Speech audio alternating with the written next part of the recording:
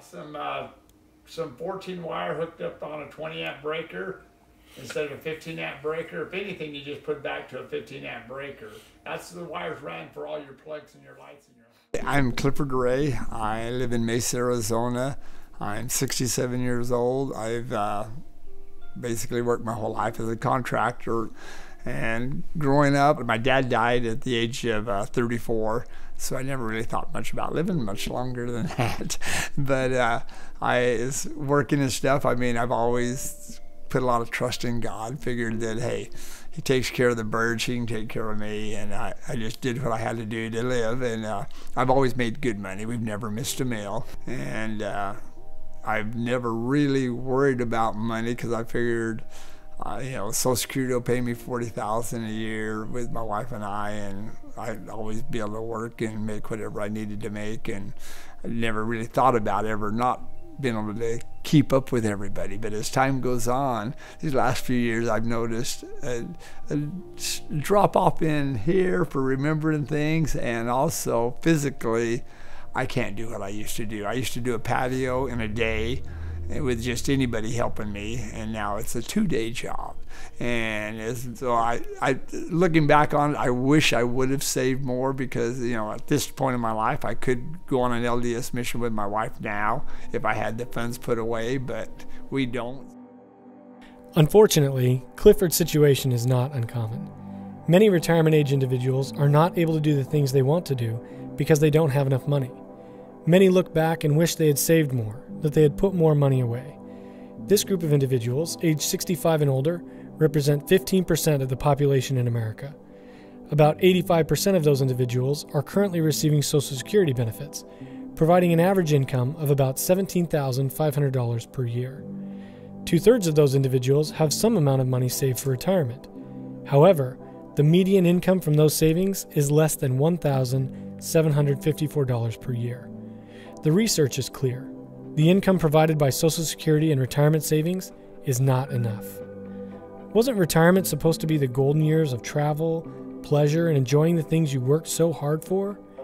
And yet, the reality is, millions of Americans are not living the life in retirement they hoped for. Why? The 401k is the retirement plan. The average 401k was worth $104,000 in the second quarter. That's up 6% from a year ago. That's a good number. That they're saving right now, that it really won't last them through their retirement. The fact is that the typical 401k investor is a financial novice. They don't know stock from a line. What are generally the quality of the mutual funds and 401k plans? Mediocre. I feel like, you know, people just put their money in that 401k and they don't necessarily look at it, and they don't necessarily really know what the plan is invested in. And expected to retire at a certain time and found their 401ks cut in half in 2008. The average numbers are wildly different by age. An early 50s, $155,700.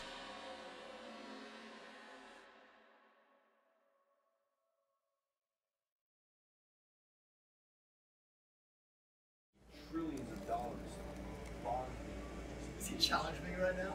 Is this a challenge? Well, it really is. Right? There would have to be true. So the retirement industry is a challenging one right now, I think, because there's an influx of products and financial professionals, but there's a lack of education. So many of us in America, we go to work and we're told that there's a retirement option. We get a 401k plan, we pick our color spectrum of risk, and then we allocate to funds that more often than not we have no idea what they are, how they perform. There's very little advice in those environments as well. So more often than not, I think that the challenge we face as Americans today is that we have a lot of choices, but no one's telling us how they compare to one another, or what the choices or what choices should be considered by an individual that's, say, 20 years old compared to somebody that's 62 years old and about to retire. In the 9 years I've spent in the financial services industry, I'd say maybe 30% of the people I spoke to actually understood their financial situation and had any knowledge of the options available to them to help them achieve their financial goals. Again, these ideas become more complicated. They're always trying to one-up each other, so to speak, in terms of who's got the shinier object for retirement. But again, the challenge there is there's no education. Back in 1926, there was a guy named George Clason, and he wrote the book The Richest Man in Babylon, that I believe is the single most influential financial book ever written. It was revolutionary because it made the concepts of money and wealth extremely simple. His #1 advice was to pay yourself first. That you work hard and part of your money was yours to keep to get working for you. So if you're willing to put your money aside first, not last, because we're always taught to pay ourselves last. But George Clason came out and said, no, you remain poor because you do it backwards. Pay yourself first. Then with the remaining money, live your life. This was the first step to the evolution of wealth in the US. Then Albert Einstein came into the picture. Einstein was quite famous in the 30s and 40s, and he was really heavy on the power of compounding. Einstein is credited for calling compound interest the greatest mathematical discovery of all time, the 8th wonder of the world, but added, he who understands it earns it. Compound interest is money that makes money for you, and then the money that money makes also makes money. So now if you're willing to pay yourself first, where do you put your money? A compound interest account. That was the next evolution of money. Then in 1975, there's a guy named John Bogle, and he's the founder of Vanguard. Bogle had the idea that what if you approached money with the mentality of slow and steady wins the race? Get the average, but make it the lowest cost possible. So now you have the most amount of money working for you rather than paying the heavy fees of a financial advisor. Bogle is considered the father of the index fund and launched his first index fund in 1975. An index fund is a large collection of stocks. One more common is the S&P 500 index. It's 500 companies that you're invested in, all 500, so it kind of spreads out your risk. Because it's really easy to manage, John Bogle could charge less than everyone else, get the average of the top 500 companies, and produce the best results. He wasn't liked at first, but the math has shown us over the last 45 years, it's actually outperformed the majority of investors and money managers.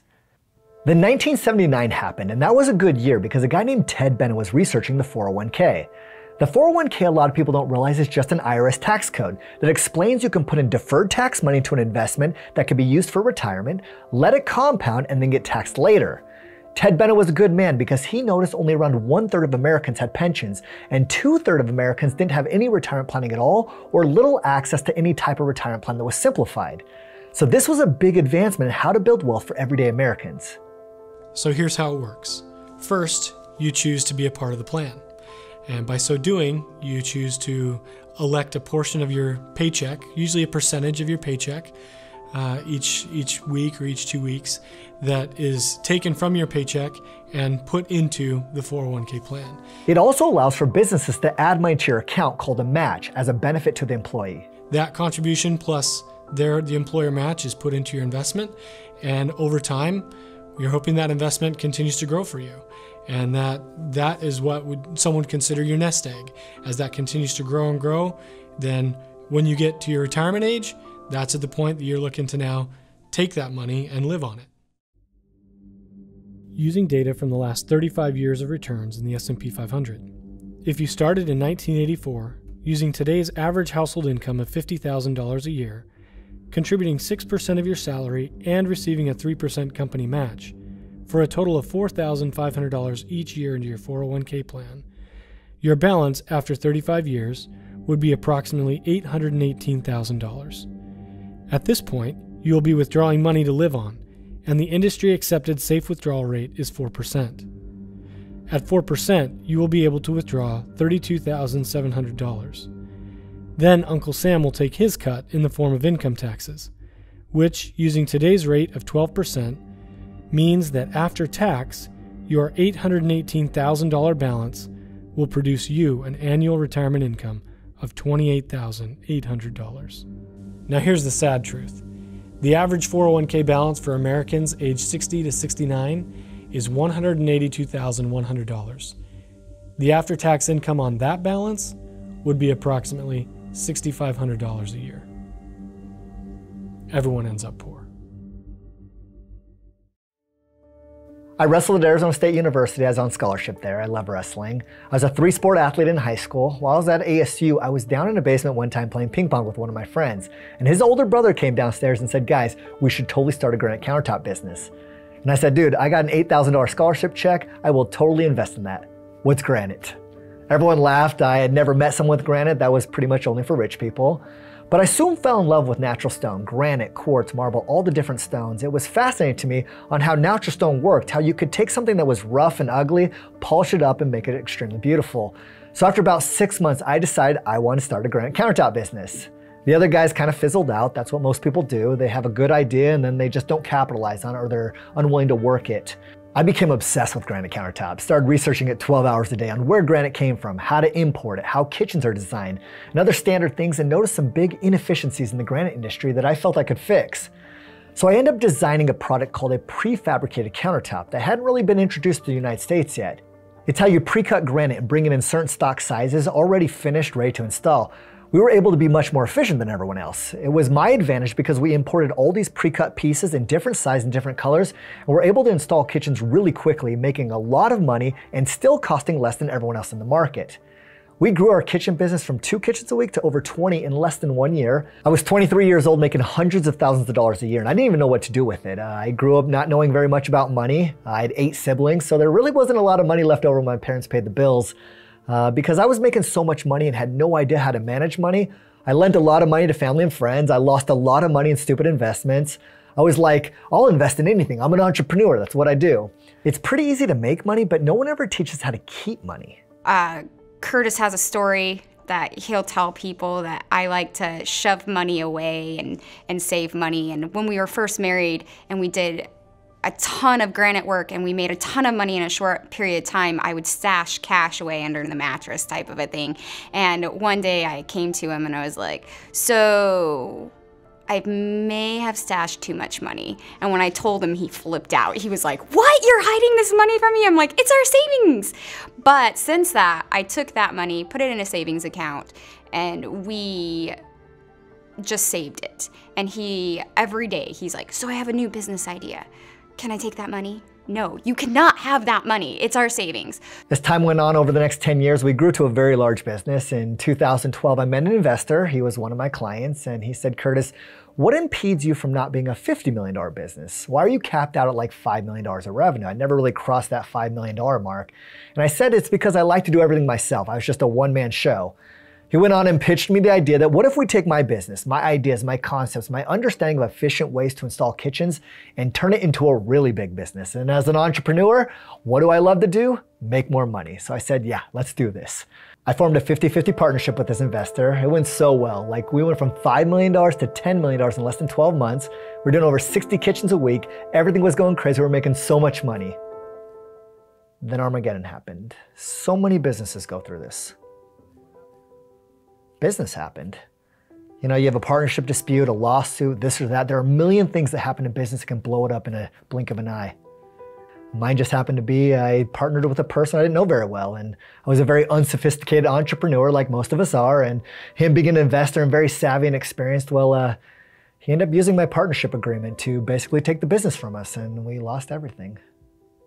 I was very involved in the granite business, still involved in the granite business. It was devastating. I mean, we had worked so hard and so long to build this great thing, and it just took, unfortunately, a partner to destroy it, to disagree with us. It was devastating because this was a business I'd built for 10 years. It was my baby, I loved it. It was everything I did. I was working 14-hour days. It's what I loved to do, so it was never work. When we ended up having our division and threats started happening and lawyers got involved, very quickly accounts were frozen, but I still had clients and I loved my clients and I loved my employees and I did everything I could to make sure the business was taken care of. And so I ended up starting paying money out of my pocket, using my own savings so that the business was floated over this time frame. And until that day, November 1st of 2014, I realized I ran out of money. My business that I created for 10 years was being taken from me. It was the worst night of my life. It was Halloween night, I remember very clearly. I took the kids out trick-or-treating, went back to the house, put them to bed, and I didn't sleep that night. It felt like, I don't even know how to describe it because it's that moment where like everything I did for 10 straight years was gone. I went in there to the granite company to see if we could buy it back from our investor. And just looking at the books and what had gone on, and there's just no way to save it, and we decided to let it go. And we lost a ton of money. Went from a lot of money in my bank account to almost nothing. Married, 5 kids, no job, no business. What am I gonna do now? So when the company crashed and we lost everything, I said, it's time to pull out that savings. We've got to start a new business. And he's like, we are young. We can do this. If this happened when we were 60, it it would have been devastating for us, because to start over at 60, you just don't have the energy to do it. And so although I had no money, no business, a wife and 5 kids to feed, the surprising thing is that feeling of despair and devastation I felt, it only lasted for around 12 hours. I ended up getting up the next morning and I didn't feel scared. It was kind of weird and actually really hard to explain, but I was actually kind of excited. I could do all the things I love to do and eliminate the bad things I learned over time that were just like kind of part of the business. So once my non-compete expired, we restarted the business, and within 1 year we were rolling again. I ended up making more money in 2015 than any year previous, and more in 2016 than 15, and we just continued to grow. We built up our business again. Luckily, our name was still out there. People knew who we were, knew we did good work, honest work, and we were able to build it really, really fast. And when I tell my story, people always say, well, wow, that's a terrible story. But I always say, no, that was the most important day of my life, because that was the day I decided I would never be vulnerable to money again. I was going to dedicate my life to be the world's expert, not on how you make money, because anyone can teach you how to make money, but how you keep money and get that money working for you as securely as possible. So after the business fiasco, I realized we can't rely on our businesses anymore. He decided to just dive into research. Him and his brother had dabbled into what's considered MPI right now. So I met Curtis 5 years ago when he came into our brokerage to talk about what they had discovered in a life insurance contract. Curtis actually had his own life insurance, and he was asking questions and trying to explore ways that he could optimize the performance of it. And they actually came in and presented to us an idea that they had that was the foundation of what eventually became MPI. In 1997, something really cool happened in the retirement space, and that's the insurance world decided they wanted to make a product that had security built into compound interest. The insurance world designed a product called an indexed universal life, known as an IUL, a hybrid insurance contract that had some great guaranteed security features and growth potential similar to the stock market. A nice balanced strategy. Although the IUL has its flaws, it's not perfect, it has a very special feature called the 0% floor, meaning in any given year, the worst return you can get is 0%. Basically eliminating the risk of the stock market while also being able to achieve a great compound interest return when the market does well. So in 2008, when everyone lost up to 50% of their 401k or IRA, the IUL got a 0% return. As I began to research the IUL, I learned very quickly it's a good plan, but also had some really big flaws that I thought I could fix.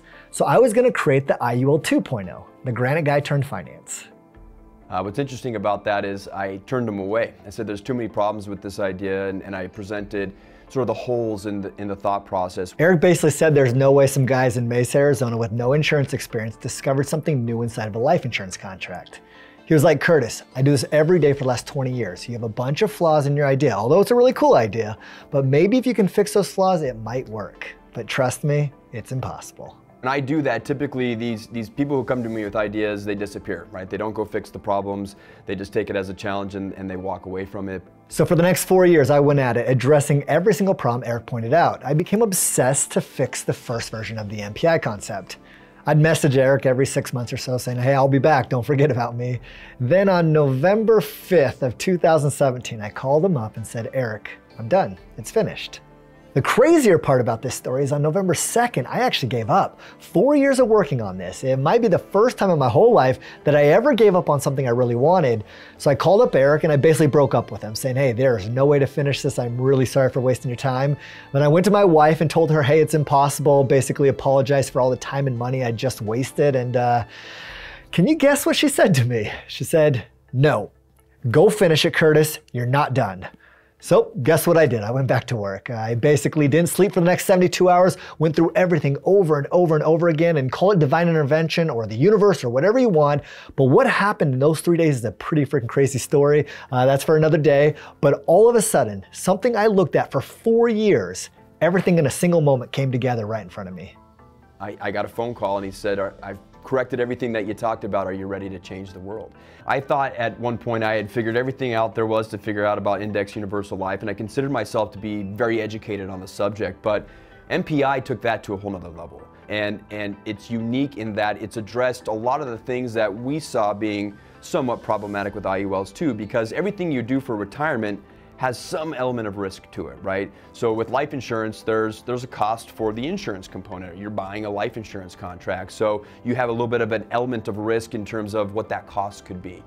So what MPI did is it started plugging some of those holes where we can sustain, low years or low return years for a longer period of time and have the same positive net results that we hope to have in the first place had we not had 0% returns in these products. And so MPI, again, it was something that opened my eyes up to what you can really do with these products and these contracts to maximize the value for the consumer. When I called Eric and told him that it was finished, he obviously wanted to see it for himself. He felt it was still impossible.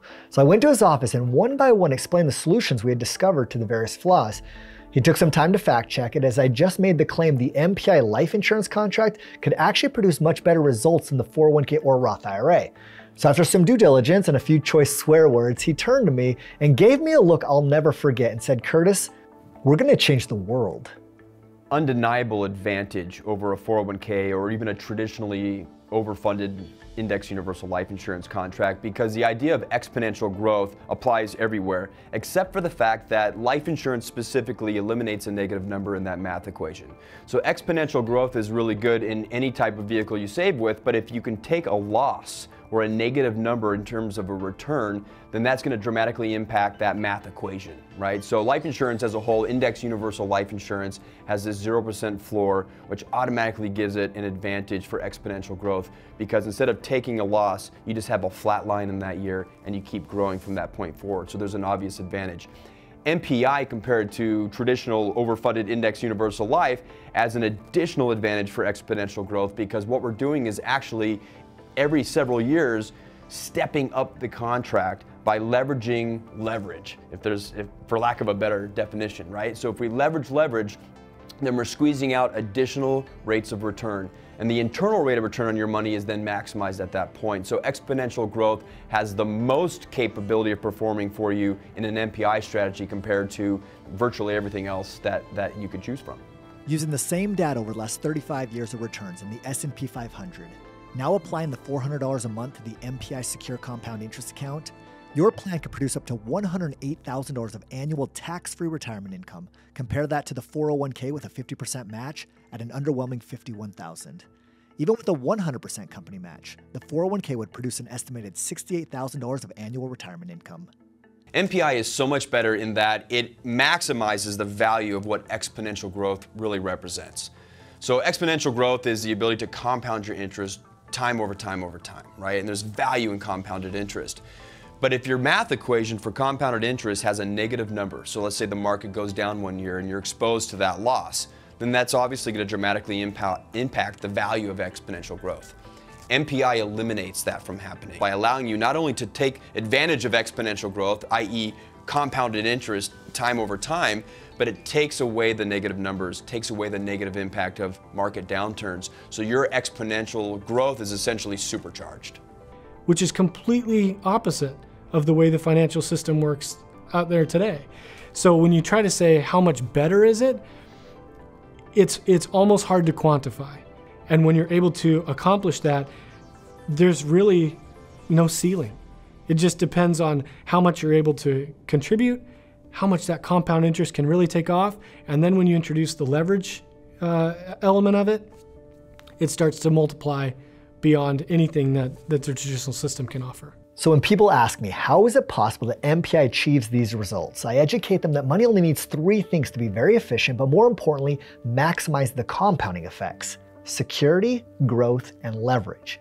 If you don't have all three, you're not getting the full value of your hard-earned money.